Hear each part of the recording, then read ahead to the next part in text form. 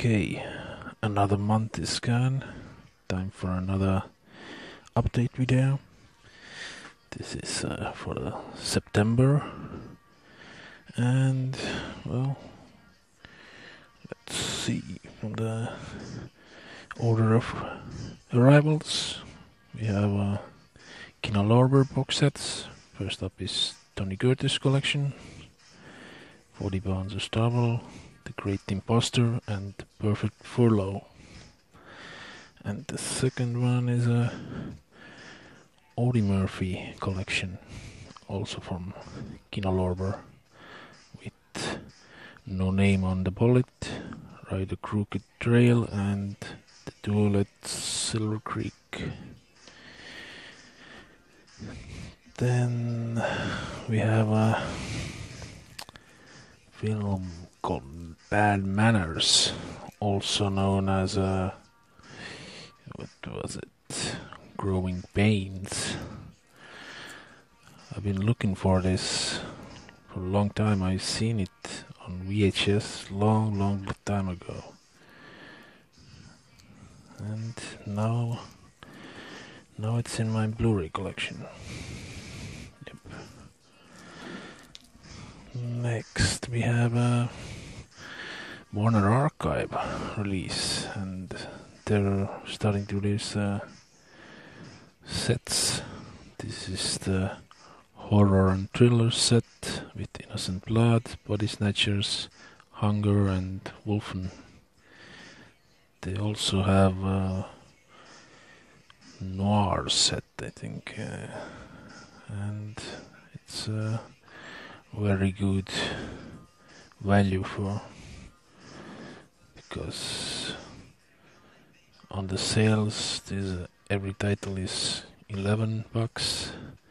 This set is only 35 altogether. Next up we have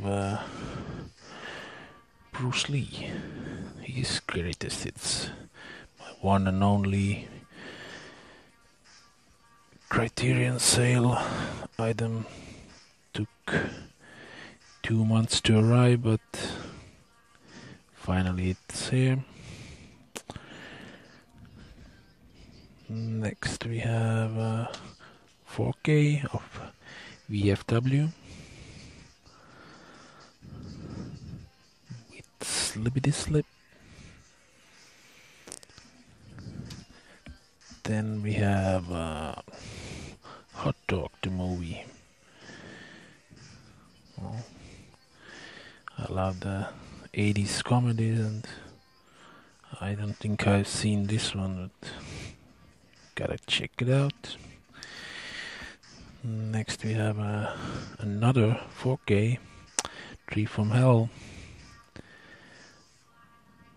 Was not as good as the Devil's Rejects, but it was good price and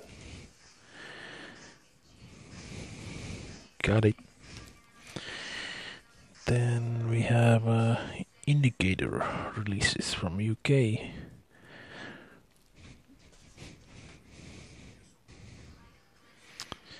And first is Guess Who's Coming to Dinner.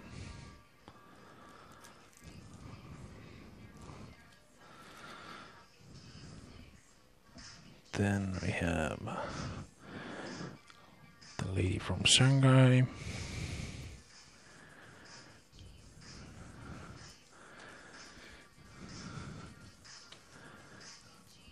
Experiment in Terror.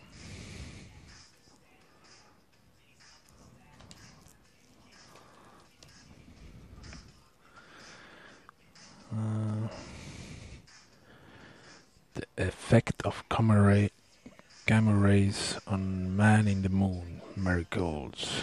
Damn, that's a mouthful. It's a limited edition one.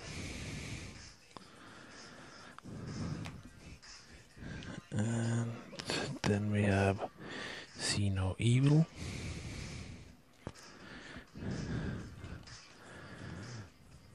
Suddenly Last Summer. And last but not least, we have a couple of Paramount releases The Sons of Katie Elder and Vampire in Brooklyn. Sadly, Paramount has not invested in those. There's shitty echo cases and looks like no extras. And well, that's it. See you next month.